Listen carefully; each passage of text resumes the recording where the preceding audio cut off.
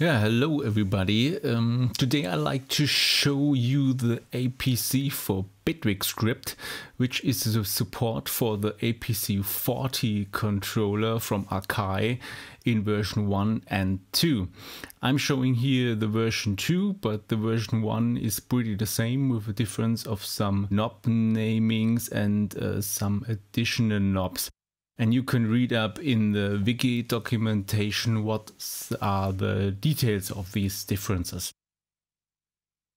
So how does the APC40 script work? Let's first start off with the navigation part. On the right upper part you have the play button. Pressing play starts playback, pressing it again stops it. Pretty simple. If you use a shift and play button, you can toggle the repeat mode, so the loop function for the arrange. Press it again to turn it off. If you press the record button, a record will be enabled. Press play to start recording.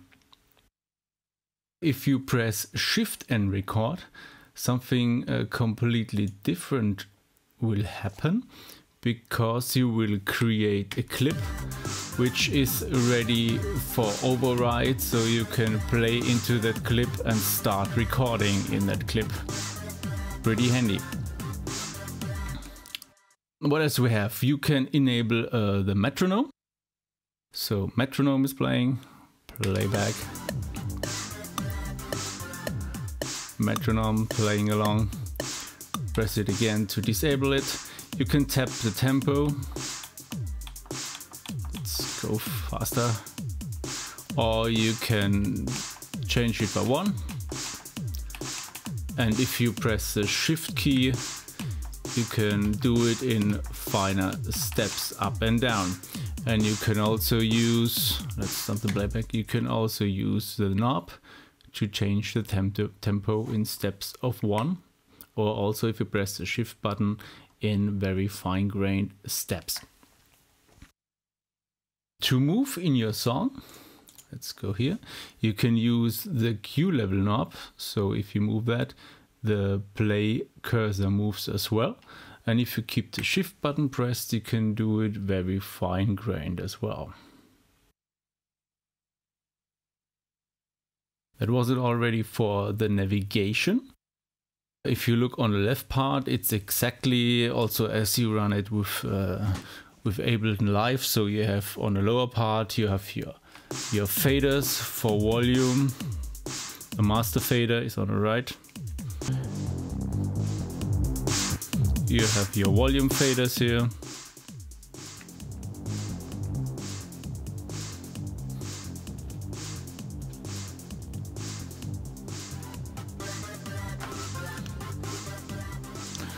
On the lower part you can do muting, so if you disable it on, you mute the track, everything muted, bring in the bass. And you can have solo as well, so this is a solo button.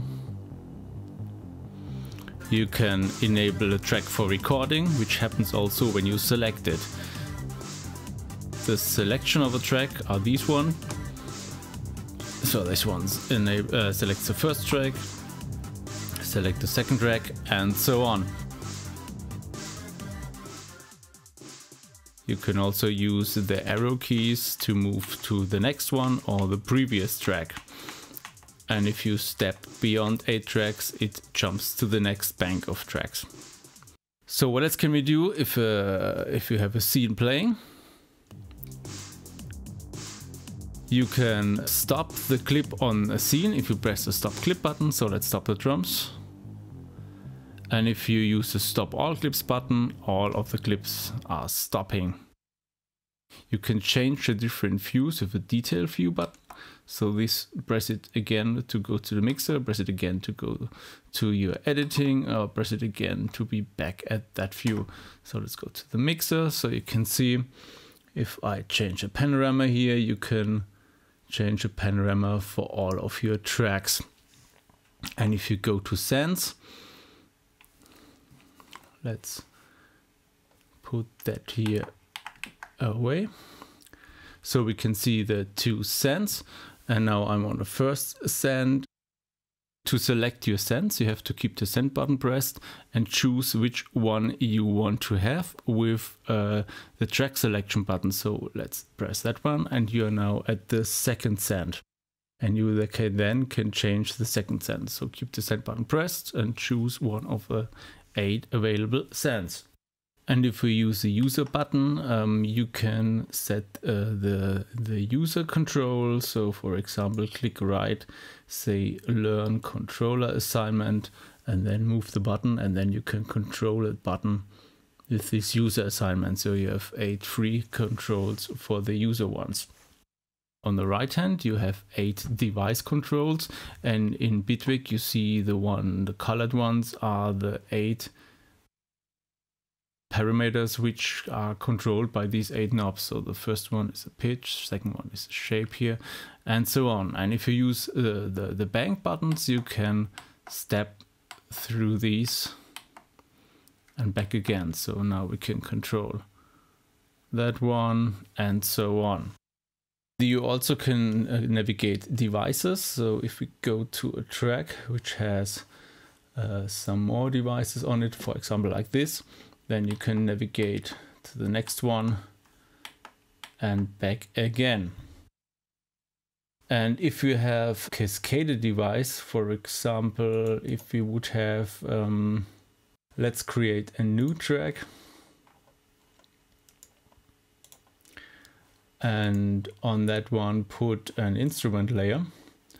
And add a layer here with a drum machine, add another one with a polysynth, for example, and let's select that one. And then you can navigate as well with these buttons, the layers. To go into one layer, you can press the shift button and the device right button. And then with the device buttons, you can change the layers.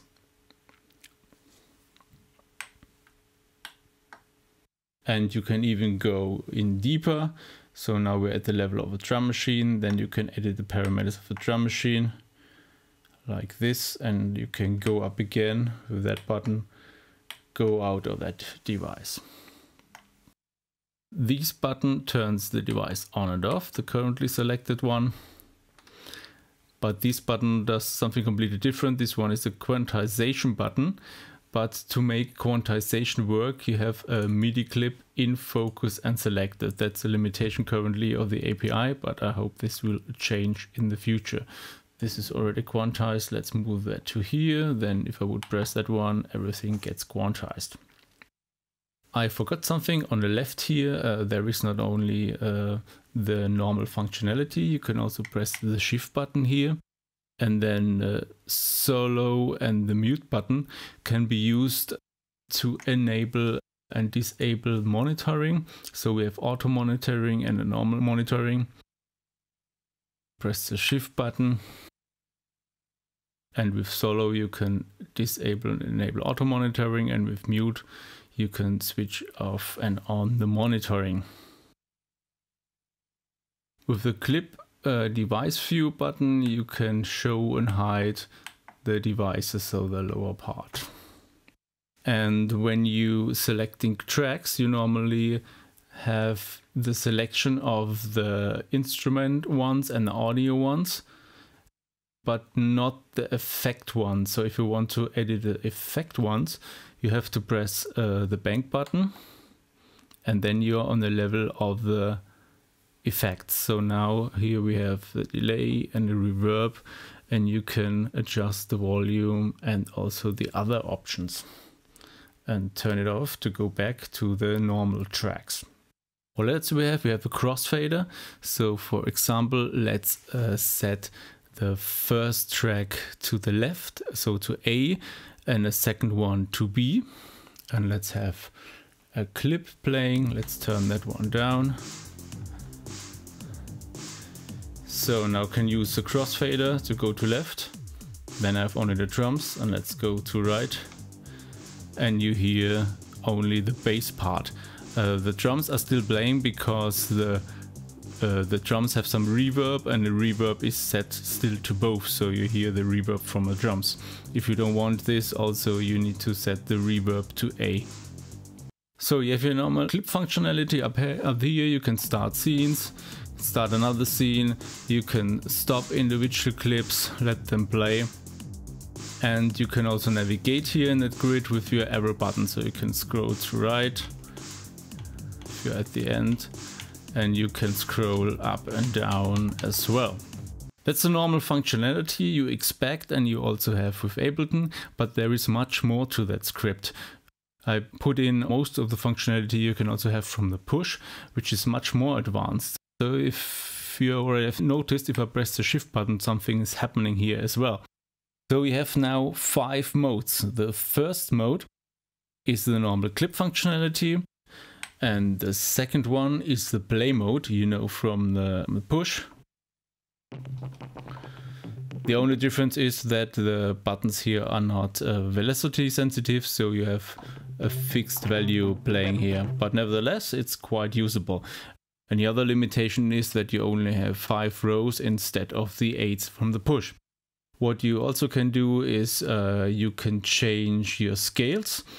Since it doesn't have a display, you see it on the computer screen what scale you have selected. And the other thing here is that you can transpose it up or down. So maybe let's change to a different sound, which is better to hear. So let's go up and down again. The third mode is the drum sequencer. So let's go to a drum kit. You have your normal drum grid layout with a limitation that you only have 12 drum pads instead of the 16th with the push, but the rest of the functionality is the same. You have here your currently selected clip playing, and you also have the length of the grid. And if you want to have more details about these modes, you can also watch my tutorial videos about the push, where I show that in much more detail what you can do with it. Basically you can play here the pads, and you can also change the length of the clip if there would be a clip. So you need to have a clip selected, you can change the length, so it's now 2 bars instead of 1, and you see up here what is currently playing on that grid, on that clip. So let's play that one.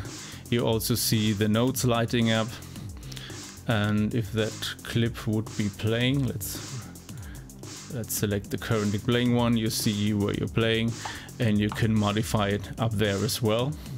And you could also enable overdub.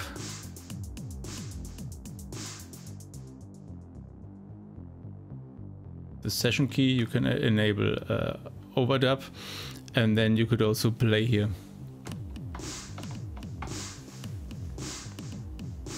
Turn overdub off. Okay, and stop it.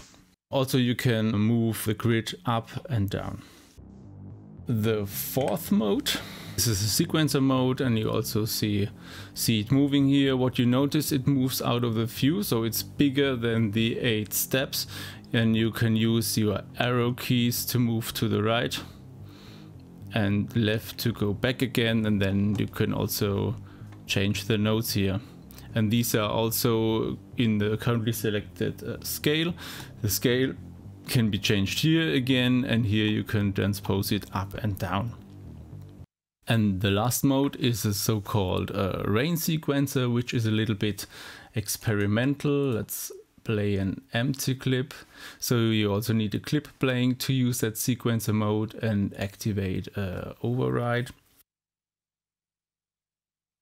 And then you can do something like this, enable one, and always when it hits the bottom one, it makes a sound. So you can do quite funny stuff with that. It's especially pretty nice if you have some kind of bell sound or a percussive sound. So I think that was a quick overview of the functionality of what you can do with the APC40 scripts. Have fun using it, and bye!